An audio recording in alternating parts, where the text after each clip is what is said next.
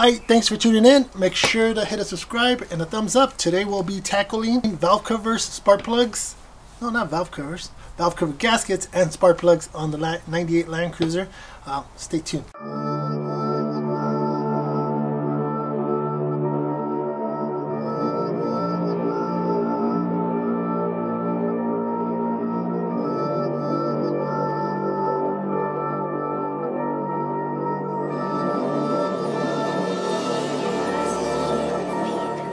Welcome back, guys. Today we're going to be obviously working on the Land Cruiser, as you guys can see in the background.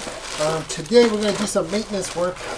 Like I mentioned in one of my first videos and some of my other videos, is that the key thing here is maintenance. Some of the aesthetics and performance stuff, whatever, that snorkel, the grill, I mean, those are great, but if you don't have a well-maintained vehicle, don't expect it to go past, you know, a certain amount of mileage without busting. So, you know, I went ahead and ordered from Wits'End. I ordered the valve cover gaskets, the spark plugs, the seals, and it also comes with new bolts. So one of the guys in my Instagram said, hey, make sure you go to Wits'End because they actually include a full package: valve covers, seals, plug seals, PCV valve as well, and new bolts as well for the valve covers. Hey, might as well get it all in one spot, so make sure to go check out Wits'End. I bought this stuff, they didn't send it to me, so I just thought it would be cool if you could just get it all at once. And while we were there, I picked up some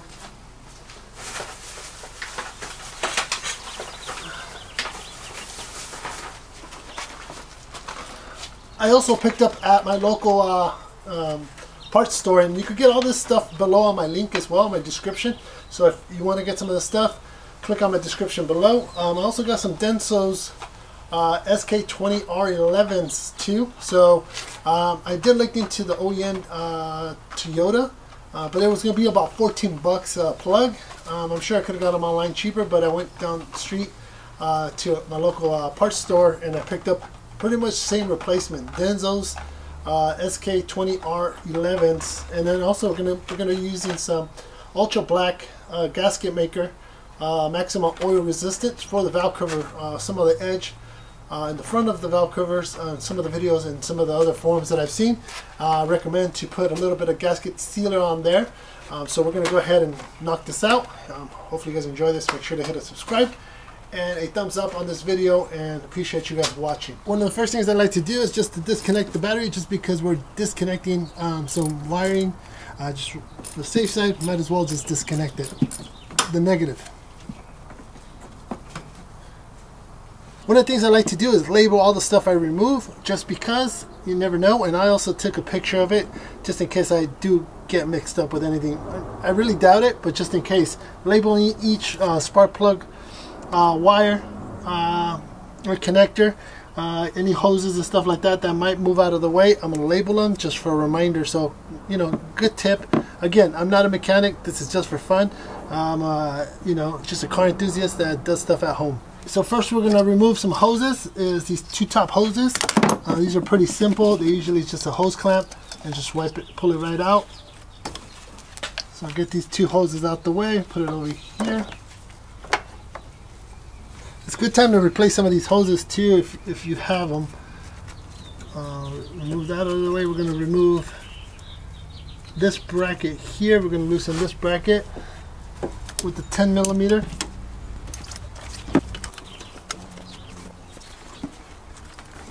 Make sure you put these aside where you're not going to kick them or lose them.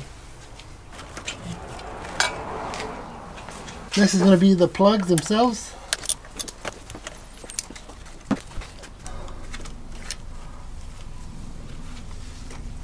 Put them to the side. It's always good to have work gloves too. It makes things be able to grip things easy.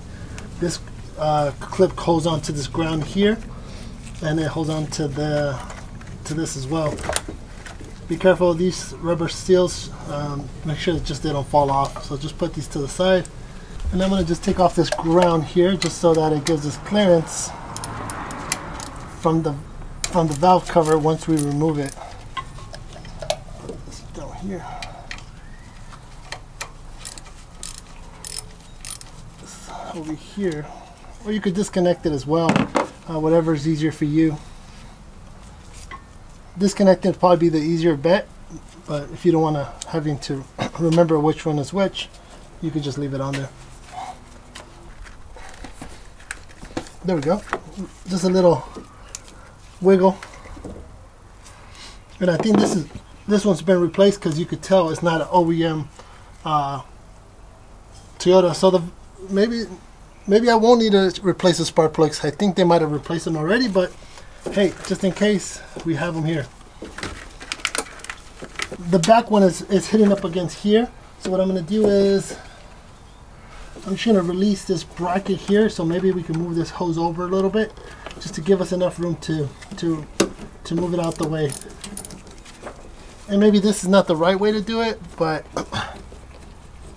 I mean, whatever works for you, just remember to put stuff back. So after just removing this line right here, just to give me enough room to get this plug out, I was able to just, again, remember to keep these with these.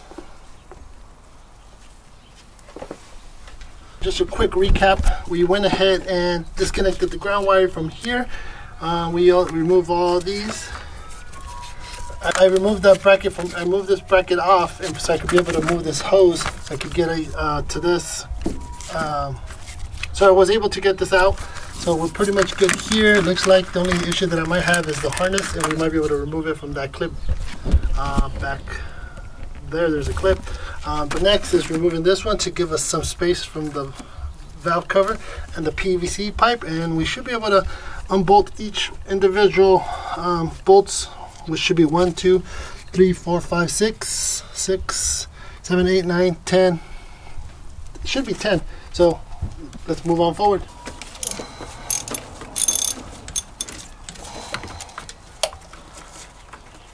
Another great way not to lose bolts is to put them back where you removed them from, and then just so that you know that that's where it went. Yeah, what's good about Wits'End again is that they send you new bolts, the whole package deal, so you don't have to worry about ordering this separate. But it's good to have these brand new as well. So these two right here were easier to get through the bottom of the wheel fender well, so that was easier. And then this top one, it was easier to break through the top. So the first one and the last one were easier from the top, and these two were easier from right in the fender well. Very simple, very easy. Like I said, the hardest part is just having to work around all the hoses. I was able to loosen up this back clip back in the back, so that gives us a lot more wiggle room to get this bad boy out. And I think that's nothing else in our way, so let's do this. The hose is out the way, and just like that, we have liftoff. Here is the valve cover. Here are the seals. They might have, well, the seal stayed on there. As you guys can see, there was seal lubricant already on here. So I don't know if they've already done this prior to that, or if this was OEM. You guys might be able to tell me better.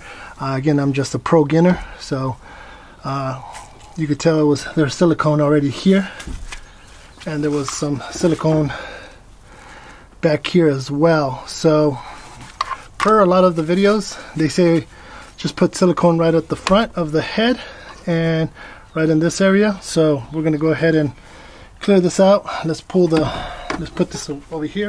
They might have already had done this, because this is not brittle at all, but it was leaking.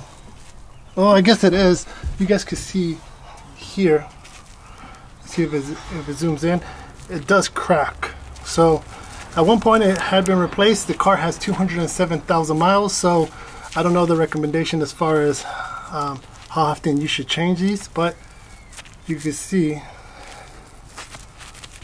it will crack just like that. So you will get a leak. They had put some gasket sealer there. You can see there's some at the bottom, but you can see also, I mean, I could be wrong, it's just because the valve cover's off, but you can see some buildup right here. So I don't know if there was enough gasket sealer on here. So we want to make sure we get this whole corner right here with gasket sealer right up to the edge from here to probably right here. So this whole corner, and again on the top side as well. But I mean, I'm not a mechanic. Everything looks pretty good. And again, we'll be removing the spark plugs to see if that's the case. But we are going to clean around the edges, put a cover on it, towel. And again, I don't know, and I don't think I should put sealer in the back. You guys can see it, but there was sealer in the back installed in this one, so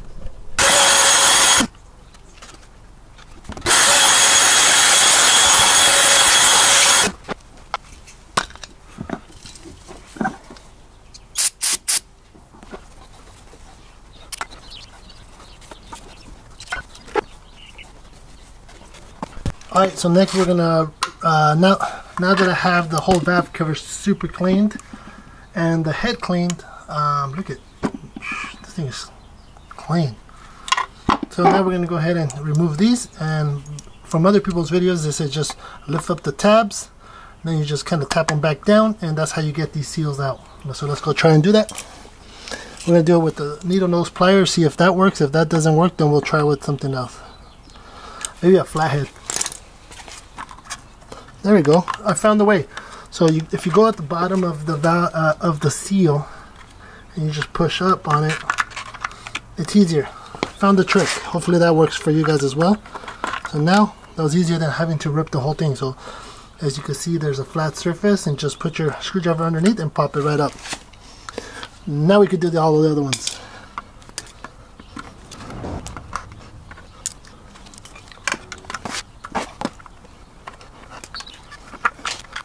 And just like that, and remember which way you pull them out, so you put the other ones back the way they were. So I'm going to do all these three, and I'm going to keep one on there just for reference purposes. But let's next clip will be all of them done, and maybe I'll show you how to put them down. So I've removed all the plugs, the circular gaskets for the plugs.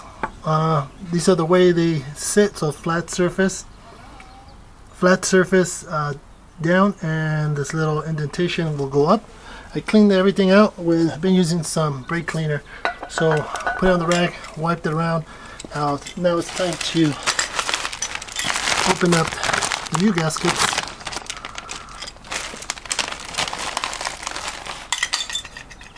And put them in there. Again, flat surface. Well, if you could see, it used to be flat, so the flat surface side is going to go down, and the indentation is going to go up. I don't know about you guys, but I'm a little old school. Maybe it doesn't need it, but I like to dip my finger in some oil just so that it kind of lubes the rubber or the seal. I mean, I don't think you have to do that. Call me old school, call me, maybe this is the wrong way, but it's just a little bit, and I'm not really soaking it in it. I'm just kind of doweling it in it, putting some in there. As you can see, my hand, it's not completely drenched. So we're going to go ahead and drop these in. Just slightly tap, nothing big.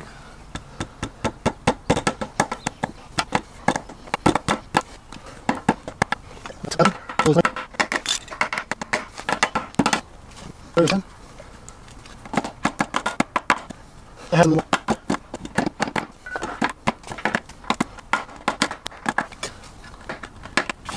driver's side gasket per the research I've done, part number 11214500111, and it's the driver's side. So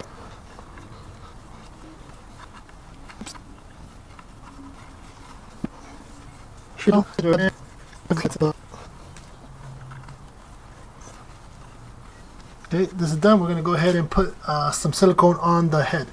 I know one of the biggest things that I was always questioning when I was doing this is where to install it.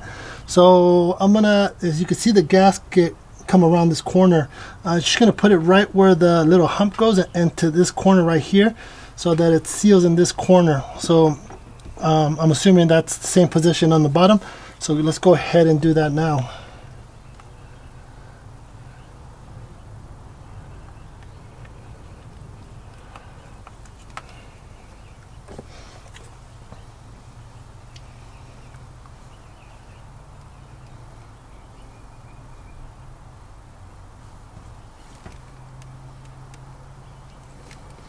And the bottom, I'll do it from underneath the car.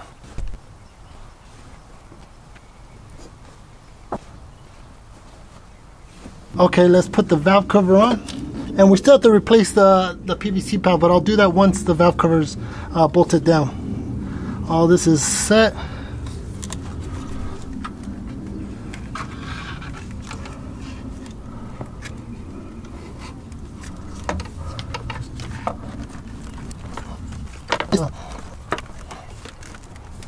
It is set. We'll replace the spark plugs right now once we tighten it down. Bolt numbers are part number 90080010330. This is come with the valve cover. They come with the seals. So we're gonna go ahead and tighten them by hand first, and then we're gonna work a crisscross pattern. I don't know if that's the right way or backwards, but I just want to be able to make sure that they're equally tight.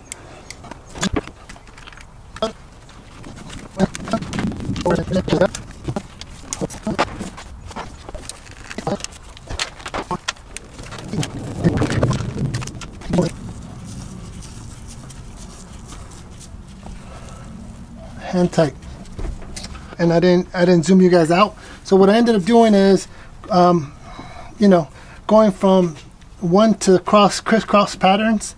I started from the outside in, and then I did this last one, and they're all hand tightened by just with my hand, so they're not been torqued down yet. Unfortunately, I do not have a torque wrench, so I'm just gonna go ahead and lightly tighten them. I'm not gonna over exaggerate them. As you can see, I'm not using a big socket, so I'm not gonna be cranking on it, and we're gonna go ahead and start from here.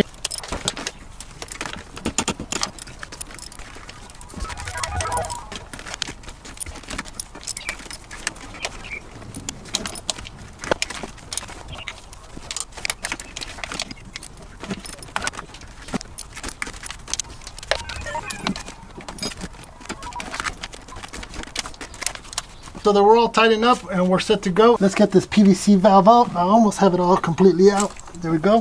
So this is the old one. You guys can kind of see the gunk in there. And we're gonna replace the seal as well. So let's take the seal off, take this, and then we have a new one right here. Also provided in the from Wits'End package. So we got the new one here.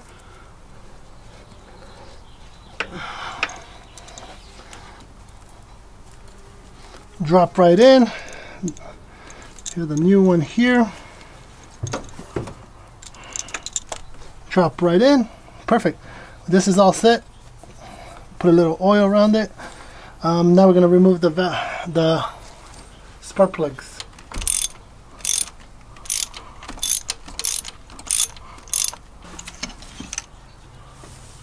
All right. So this is from the first cylinder there. They're just dirty. Obviously they're Denso as well, so we're gonna go ahead and replace it with Densos as well. So you can tell they're worn out, but they look pretty good. I mean, better to replace them now. So we're gonna go ahead and replace them, remove them, and replace them. So here's the first set of spark plugs. Time to change them. I'm sure it's gonna run a lot better now. Time is running out. I'm gonna go ahead and whip this up, and then we're gonna work on the other side tomorrow because it's gonna start getting dark. I have to run some errands. Yeah, lock this up, and then I'll see you guys on the other side. Welcome back. It's the next day, and we're gonna tackle the passenger side. We already did the driver's side. You guys saw. One thing I didn't show you guys is that I did add the PVC valve little grommet cover thingy right here, and yeah, plugged everything back. The whole side should be good, and good for another, I don't know, 100,000, 80,000, depending on the valve covers. And obviously we did also the spark plugs. So we're going to go ahead and tackle this side. First and foremost, we're going to go ahead and take out the air box to access it. So remove the air box and access the valve cover. Let's go ahead and do that now. All right, so loosen this part up. These are pretty simple. They should just snap right out. Obviously be careful, a lot of the stuff is brittle, and of course when I'm on camera it doesn't come out like it should. There you go. These over here, clamp right here, pull it out. eventually I'm gonna replace all these lines because they're starting to get a little brittle. This one I know I want to use just a set of pliers just to equally remove it.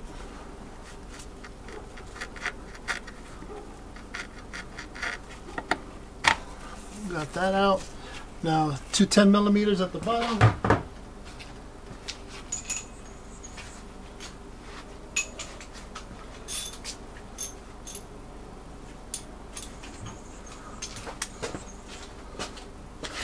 Unclip these.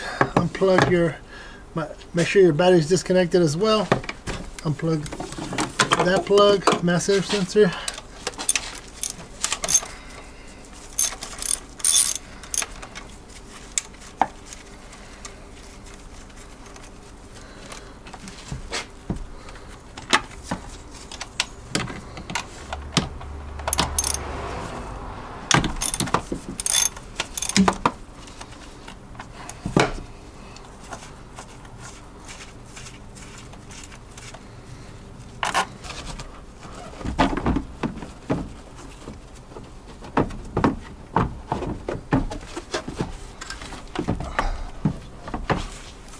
I think there's actually a hose over here. Yeah, there's a hose over here. That should just come right off, just like that. Everything else is unplugged. So we'll just slowly get this out. That's how you get that complete air box out. And as you guys can see, I have a K&N drop-in filter as well. So now let's work on this side.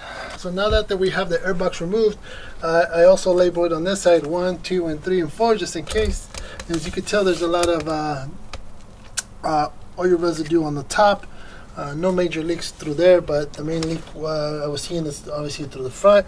You don't see it in the back part.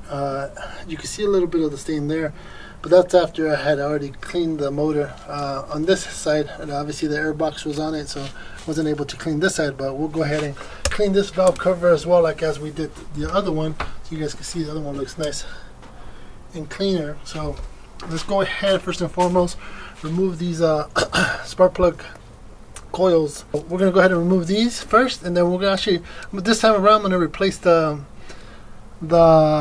spark plugs while we're here beforehand. So this plug right here goes across the valve cover, so there's a screw that's right underneath the clip that's down here. You could even unclip it, or you could just do what I did and was remove the bracket from the head.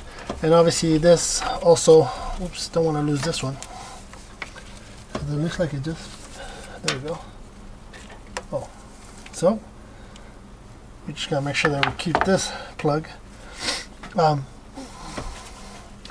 So once we unplug these, then it makes this get out of the way. So there's a bolt down here, just so you guys know.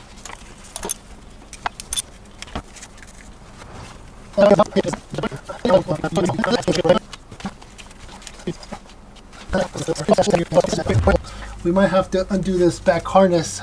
There's a bolt back here to allow us to get to the last valve cover bolt. All the bolts were removed. 1, 2, 3, 4, 5, 6, 7, 8, and 9. Now we should be able to just pop this bad boy out.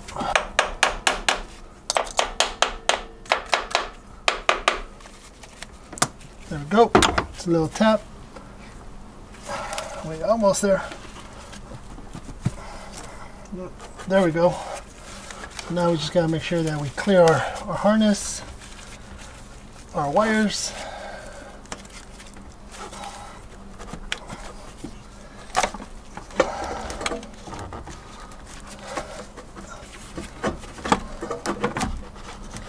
And we're out.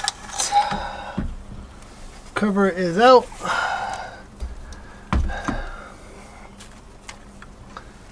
There we go. Now we're going to go ahead and do the same thing we did to the other one. We're going to clean around the edges. On this side as well, you can see that there was some silicone on the edges as well. So we're going to go ahead, wipe this down, clean it, and clean the valve cover to make it clean. Let's look at this gasket compared to the other one. Let's look at the parts where it tends to leak. So as you guys can see, there's more oil sitting right on the edge here. I just was able to crack it by itself, so you know, good thing we're replacing this. I'm going to remove the O-ring gaskets, and obviously I pull the tabs up, and then we're going to pop them out and replace those as well. I won't take up too much of the time, so we're going to do the same process that we did the first one on the driver's side. Tube seals are in there, spark plug gaskets are in there, so just tapped it back in to place the little tabs. Now we're going to go ahead and use the passenger side 11 12 13 50031 for the passenger side, and put it on there. Now just like that, we have the valve cover gasket seal around it.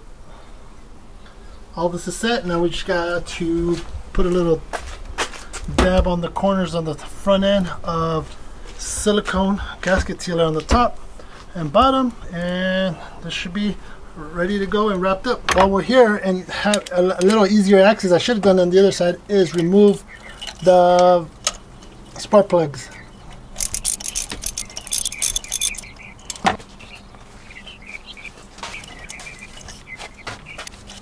Spark plug number 1 looks the same as the other ones, so same conditions, so they weren't too bad. And just like the other side, we're going to go ahead and use a Denso SK20 R11, just like OEM asked for. So we're going to go ahead and put these bad boys in there. So now we're going to go use the same ultra black silicone gasket maker on the top part and on the bottom part right here.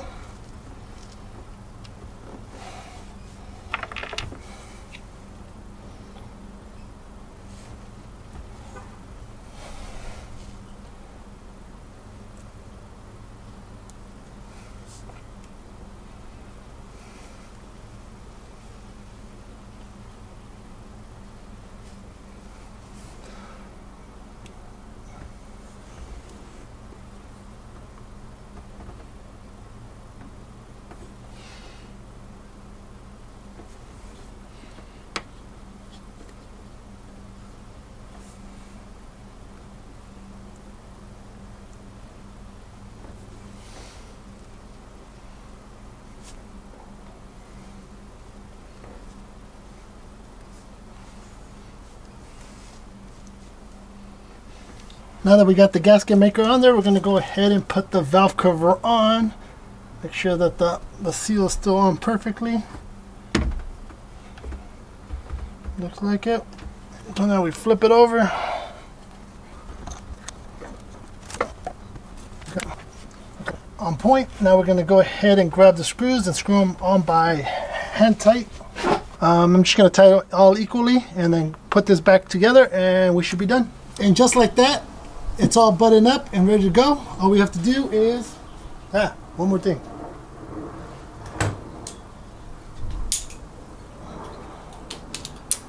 Connect the ground back, and let's start her up.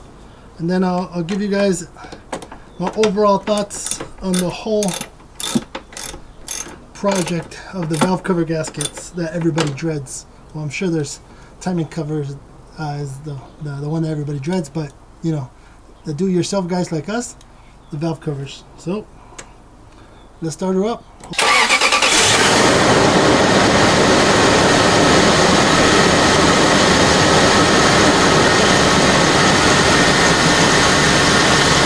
We're done. I appreciate you guys watching, and if you enjoyed this video, make sure to hit a thumbs up and a subscribe, and also share it if you have anybody else that needs to do this.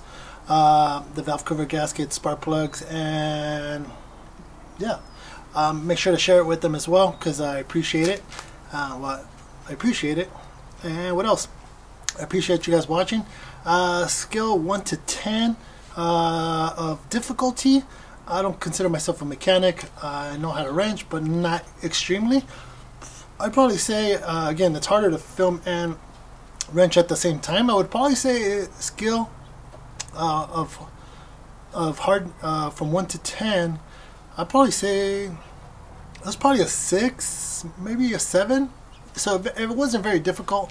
Obviously the driver's side was a little bit more difficult because you have to remove some stuff, get around some hoses and stuff like that, but for the most part it's pretty simple. Obviously the passenger side was a lot simple. I drove it around, seems fine. Tomorrow I'll drive it around again. The neighborhood, obviously we're limited to what we can do in the current state of the situation that's going on. But yeah, it was, I'm going to drive it to make sure there's no leaks. I don't think there would be, but also make sure if you want to know part numbers or if you want to pick up a kit, I'm going to put that all in the description below. If you want to support your boy and you want to buy it from Amazon, I'll put individual Amazon part numbers. I'll make sure to put their link in the description as well, so you can just pick up a whole package. So I appreciate it, and I hope you guys enjoy this, and I think we're out. Next, let's see what we'll do next. Maintenance, always maintenance.